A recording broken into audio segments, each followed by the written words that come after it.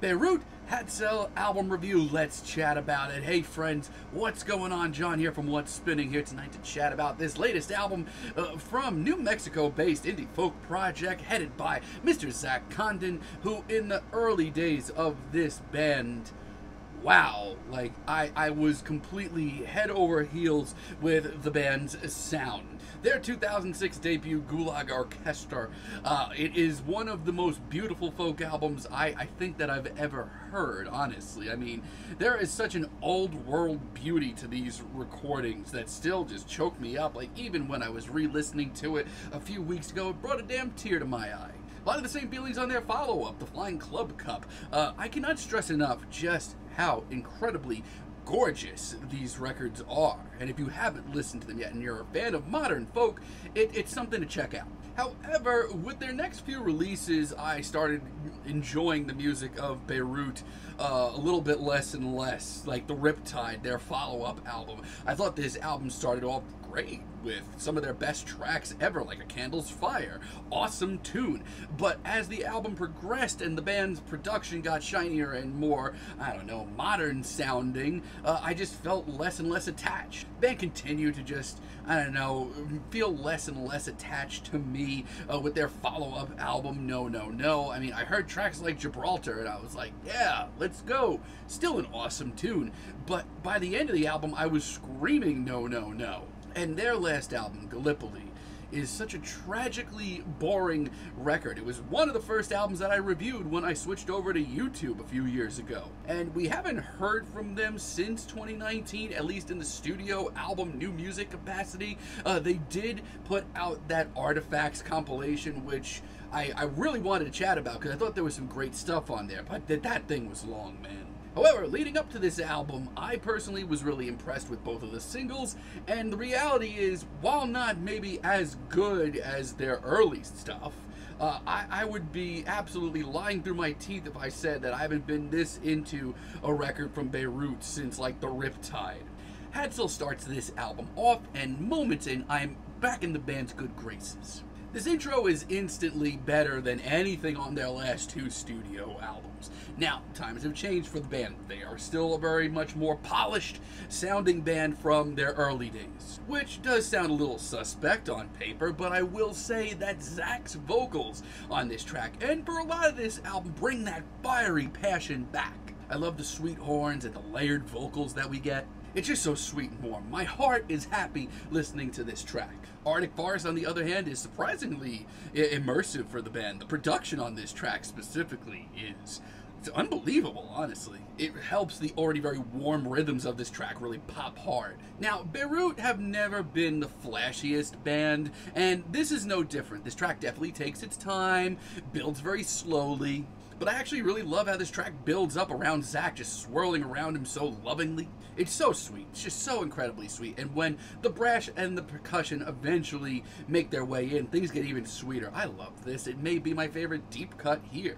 So Many Plans has done nothing but grow on me since it dropped. It is just so good. This is a sweet ballad just full of love and harmony and everything in between. This really does bring me back to the band's best work. This has all the charm of their early days, but at the same time, the shinier production actually adds more than it detracts, which is something I've never been able to say with Beirut. It's just so tender, and Zach's vocals here, I mean, mwah!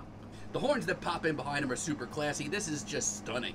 And Melbu is one of the most stripped down and truly stark moments here. It's all instrumental, which I was worried would kind of get on my nerves on an album like this, but I actually think it adds a lot. It's a really great atmospheric track with just a sheer beauty to it that I just can't explain. It's simple, but it really does bring people together. So, to an extent, Beirut definitely are back in my good graces. However, we are not out of the woods just yet, friends. Like Bayan early on in the album. Also, if I mispronounce anything, I am very sorry, but yeah. I mean, I don't mind the drum machine to an extent when it comes to Beirut's music. In a weird way, it's become kind of a staple of what they do. But everything else needs to step up around it, which does not happen on this track. This is flimsy. This is way too light. I mean, if a slight breeze picked up, this track would blow away. I have nothing to say about this track. Just remember, it's a slippery slope. I mean, the horns that pop in eventually do help a little, but it's not enough. Stoke Markness, on the other hand, is genuinely my nightmare. This track is my nightmare. Like I said earlier, the band has changed over the years. This is far from the dusty, very rustic, charming, old-school beauty of their early records. But here, there's just a lot more annoyances. Between the drum machine and the synths just floating through this track, it's aggravating as hell. Nothing about this track sounds organic to me outside of Zach's vocals, but, you know, even he can't fix this track. January 18th, I hate to say it, but I really do not love tracks like this. Things go from serene and heartfelt to genuinely goofy in a heartbeat, and that's tragic. Oh my god, the synths on this track are so unbearably annoying, and then everything else falls apart around it. This instrumental is just no good. Zach actually sounds just fine. Like, he sounds just fine, but everything else needs to pick up. Also, this, sorry, not even gonna give it a chance. I'm not gonna embarrass myself. From a distance, this sounds very obvious. This sounds like an old school Zach Condon ballad, but I am baffled by how little this track progresses. So yeah, we're not out of the woods just yet. But we are in the right direction for sure, and Beirut, like I said, are back in my good graces. Island Life, I thought I would absolutely hate this track. It's very stripped down, it's very warm, love the ukulele here. I just felt like from a distance a lot of these elements didn't add up. The drum machine really does sound a little out of place here, but it actually works mostly because of the sweet vocals and even sweeter lyrics that are just so full of love. It's a great track. A lot of the same feelings on Spillhaugen. This track did take a little while to turn around on me. But this is sort of hazy, kaleidoscopic jam that I didn't know Beirut had in them. Between the layers of colorful synths and Zach's incredible vocal performance, they blend together really well in a way that I didn't see coming. It's incredibly sunny and very inviting. In a weird way, this is the modern sound of Beirut that I want to hear more of. The Tern is beautiful. I've loved it since it dropped as a single.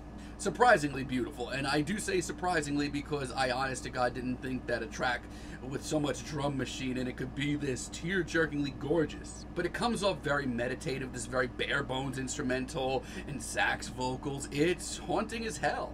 It really grows nicely as each instrumental pops in. It's beautiful and regulatory, as the finale is gorgeous. It's one of the more synthetic and less organic sounding tracks here, but it is still very warm and inviting. And no joke, we get maybe my favorite Zach Condon performance on this entire record here. It is absolutely beautiful and mesmerizing. His vocals are stellar. Yeah, not a bad album from Beirut, especially with where they've been and how disappointed I've been with their studio material since like before the Riptide came out. Are we out of the woods yet? No. Do I still have a lot of issues with the cleanlier production? You're damn right I do. But for a collection of very charming, very inviting, and just genuinely beautiful folk tracks, look no further than this new Beirut album. It's just fine. It's fine. It's totally fine. I'm feeling a very light 7 on this album, but let me know what you all think down below. If you like the video, be sure to give us a like, give us a subscribe, and let me know down below what you would like for me to chat about in the future.